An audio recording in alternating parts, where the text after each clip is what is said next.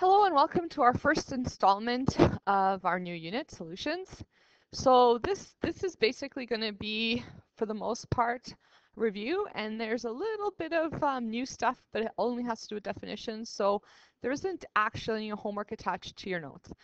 So as you know, water is the universal solvent. So what that means is basically if you're going to dissolve something in something, it's going to be in water. And and that's pretty much what we deal with all the time, our solutions, as solutes dissolved in the solvent of water. As you recall from grade 9 actually, matter is made up of two main things. The first category, pure substances. Pure substances are broken down into elements and compounds.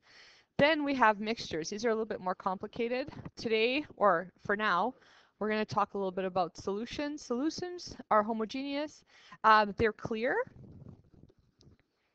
and if they're in liquid form, and they can be colored, but in liquid form they're clear. Mechanical mixtures, you can tell the difference with your naked eye, so a combo of salt and pepper. Suspensions and colloids are both opaque.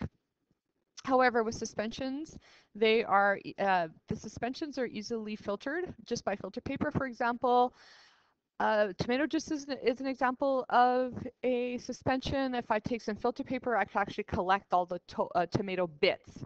Colloids are a little bit more complicated. They kind of look like solutions in that they're opaque, but they're very difficult to separate. For example, milk. And milk's an example, and paint. So obviously when milk goes bad, you can see the different parts, but when milk is not bad, it's a colloid. It looks like one thing. So solutions are homogeneous mixtures composed of at least one solute that is dissolved and one solvent where it's dissolved in. And usually you could tell that it's dissolved in water when you see AQ. AQ means this particular compound dissolved in water.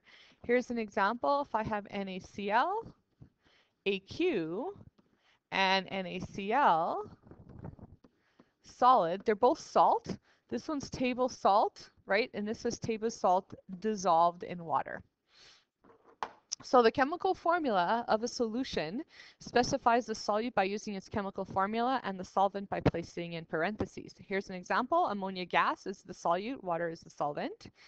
And in this example too, we have solid iodine dissolved in alcohol. Now that's just a little bit of information for you. Definitely not going to test you on that. Here's some examples of solutions. A gas solution would be air. That would be an example of a solution that is a gas. Nitrogen is the higher amount.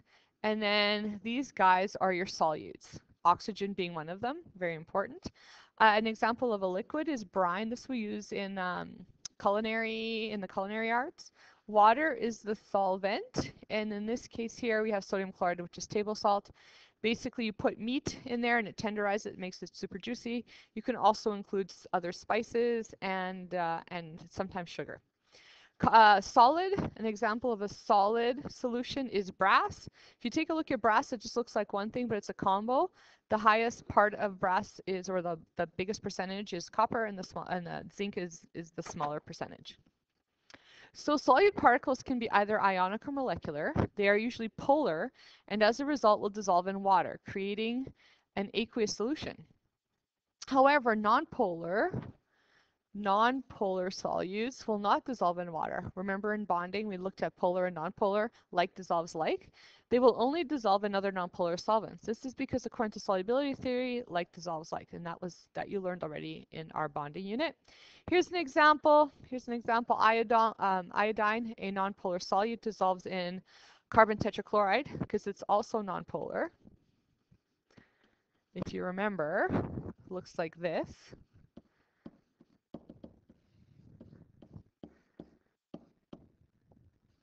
Okay, and but will not dissolve in water, a polar solvent, due to differences in polarity. If we have water, H2O, you recall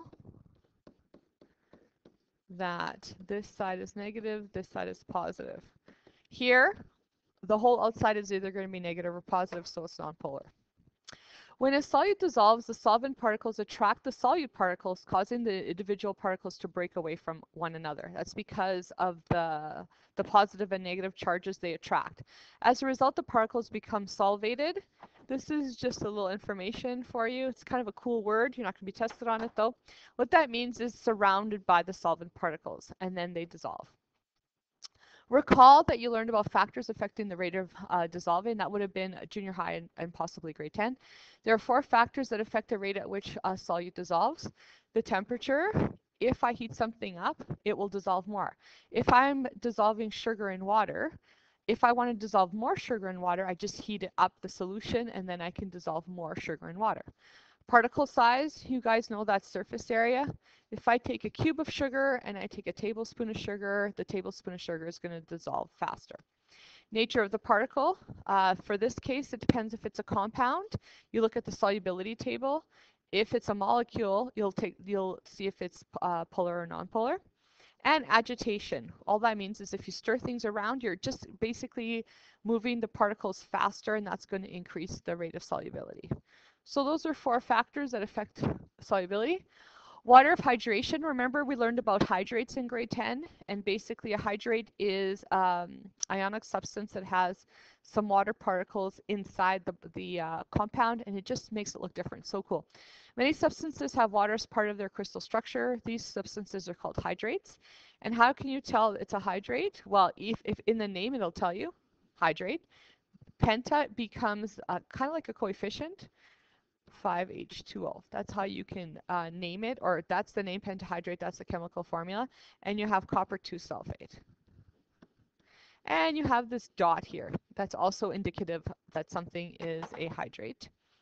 So in other words, if I take copper 2 sulfate and it contains 5 water molecules in its crystal structure and chemical composition, we then call it a hydrate. It's not dissolved in, it's still a solid. It just has water particles inside of the chemical formula. Say some other properties of aqueous solutions, they could either be neutral, they could be acidic, or they could be basic. So this is review again. Acids form acidic solutions when dissolved in water.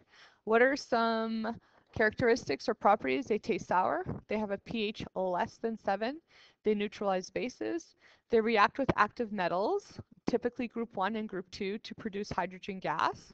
For example, if I take HCl, and I react it with, I don't know, magnesium.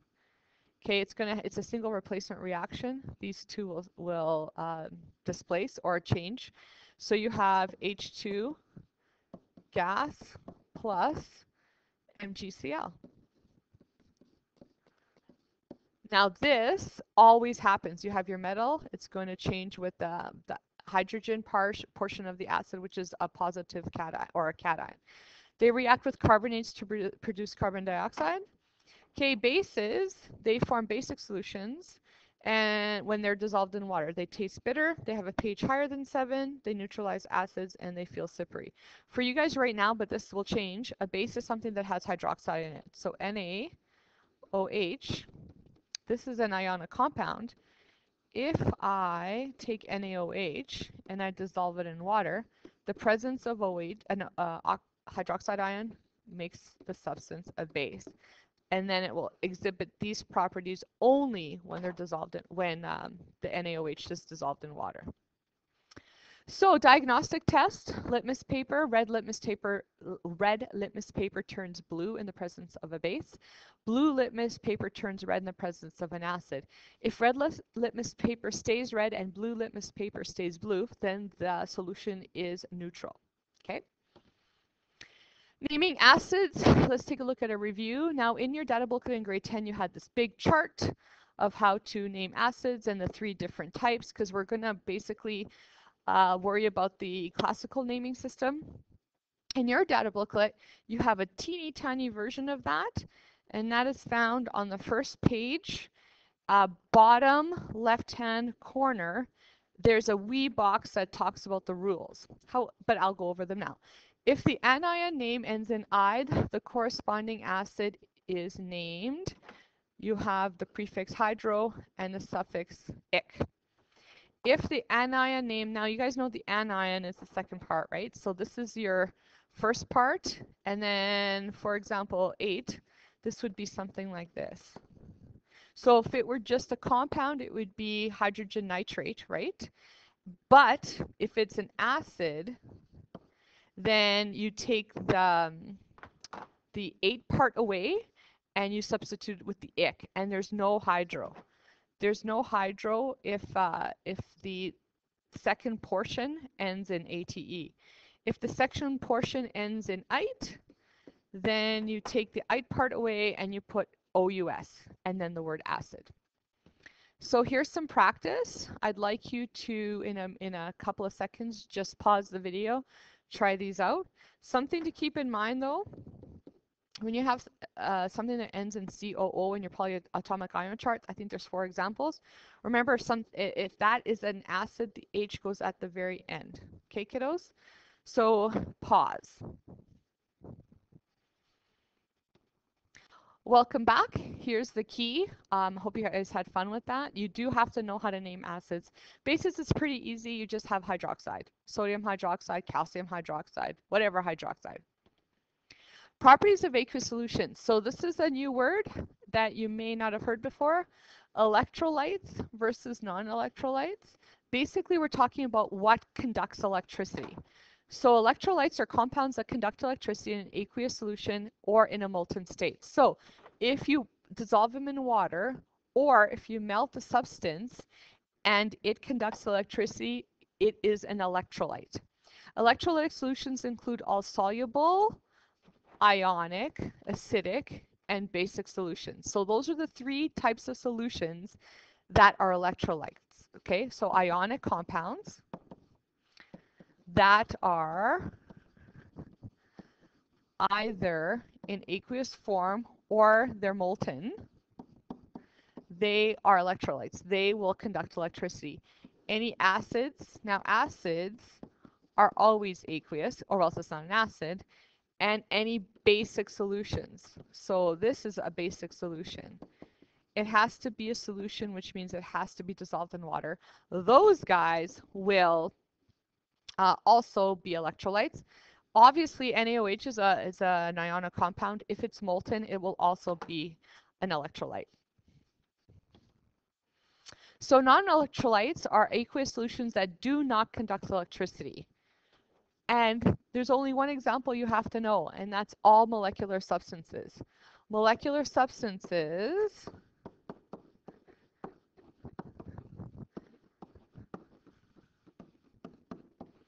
I'm writing this down, sorry, are never, ever electrolytes. Never. Doesn't matter if you melt them, doesn't matter if you dissolve them in water, it doesn't matter if you ask them nicely, they will not conduct electricity. An example of sugar. So sugar, the difference is this. If I take salt and I dissolve it in water, it's going to break down into these ions, the sodium ion and the chloride ion. Okay, it's the ions that conduct electricity. If I take sugar and I dissolve it in water, I just get smaller bits of sugar. It doesn't break down into carbon, hydrogen, oxygen. It just becomes smaller bits of sugar. So those will never, molecular substance will never, ever, ever, ever be electrolytes, ever. So an exception is a substance such as ammonia, since ammonia is able to dissociate. Now here's the thing, we'll learn about this later. Ammonia is actually a base. I know. We'll talk about that later, okay? Ammonia is actually a base because of the fact, well, actually, scientists first decided it wasn't a base because it looks like a molecular compound. But then when they dissolved it in water and they took blue and red litmus paper to it, it showed up as a base. And then all of a sudden it's like, wait a minute, what is actually a base? But we'll talk about that when we do our units on acids and bases. For right now, just know that that's an exception. To determine whether or not a substance is an electrolyte, a diagnostic test is performed using either a conductivity apparatus or an ohm meter. Basically, we take a little meter that measures electric current, or you can have some fun and just attach a light bulb to metals and then put them in your solution. If the bulb lights up, it's an electrolyte. If it doesn't light up, it's a non-electrolyte. So the light will glow If the light glows, conductivity is detected, it's an electrolyte. If there's no light, conductivity is not detected, and it's a non-electrolyte. If you're using a meter, all you have to see is, because there'll be like a little gauge if it's a simpler kind of meter, or you'll have a screen saying, hey, there's movement of electrons, or your gauge is going to move one way or the other. So strong versus weak electrolytes. This is super obvious, guys. My apologies. A strong electrolyte, a large portion of the solute dissociates and exists as ions. As a result, the bulb burns brightly. A weak electrolyte, a small portion of the solute dissociates and exists as ions. As a result, the bulb does not burn as brightly. So basically what that means is if I have to have a strong electrolyte, for example, if I have NaCl and I'm going to add water to it, it's going to break down into Na ions, so your sodium ions, and your chloride ions. What this means, where it says a large portion of the solute dissociates, what that means, if I have 5 grams of this, for example, almost every single gram is going to dissociate. I'm going to have more than 99% of these 5 grams are actually going to break down into sodium ions and chloride ions. Sometimes this is like about 30%. Right? So only about 30% of whatever compound this is going to break down into its ions. This is a weak electrolyte. This is a strong electrolyte. That's it. Have a nice day. And no homework. Just relax. Maybe go over how to name acids again. Okay, take care.